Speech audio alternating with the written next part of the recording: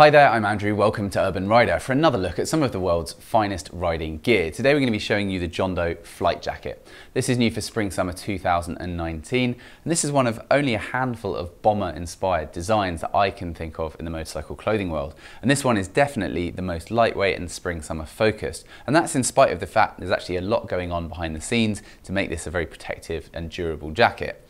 As a brand, John Doe have been doing increasingly well over the past season here at Urban Rider. Their jeans are selling like hotcakes, and they really stand for sort of mid-price point, but very high quality of products. And the fit particularly is always standout, even among our other brands, as being very easy for people to get on with. So this bomber-inspired design, it's shortcut, and as you can see, here we have it in the black. It may be available in a green later in the season, but for the time being, it's just this black, which is broken up with this off-colored vintage hardware in the metal. So we've got this nice brass effect, the zips on the outside on the sleeve and on the Spanners logo on the left sleeve as well, and down this central piece. And I think it really does look very striking. The fit's wonderful, and as I said, very, very lightweight overall. So really suited this spring-summer season.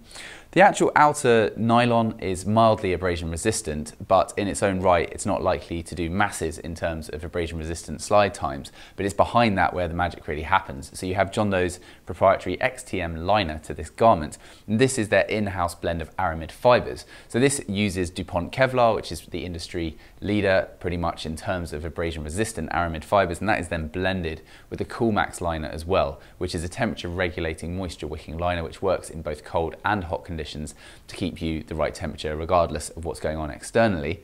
And that also is then blended with elastane to make it more expandable, comfortable, and to give the jacket more of a tailored fit overall. So these three things sound like it might amount to quite a chunky layer underneath, but it really isn't. It feels very lightweight and almost exactly the same as any fashion style bomber jacket that you might pick up off the shelves on the high street.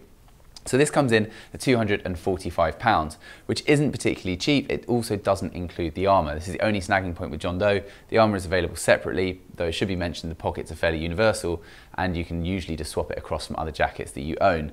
A full armour set is £45 inclusive of the back, but you can also cherry pick shoulders and elbows and back individually if you wish, for obviously lower prices. So that's level 1C approved stuff that goes in there. You can see it fitted here in the shoulders and elbows, and it doesn't really do much to detract from the overall looks or the fit or the feel. It's very slimline and it works really well indeed. Easily removable too. So the fit of the jackets, it must be mentioned, it's slightly different to the XTM Moto shirt, one of their other popular items, in that as someone with a 41 and a little bit inch chest, I was very much in a large. Here I prefer the medium.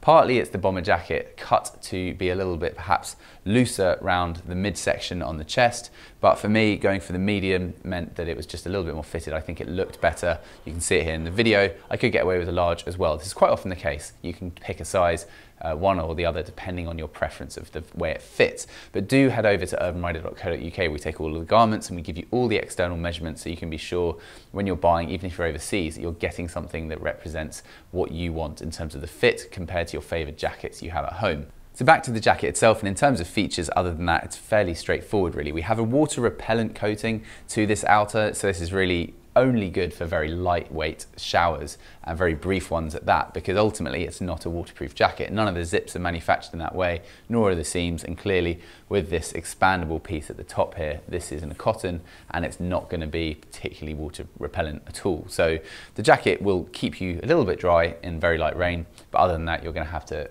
weatherproof yourself with an outer rain jacket.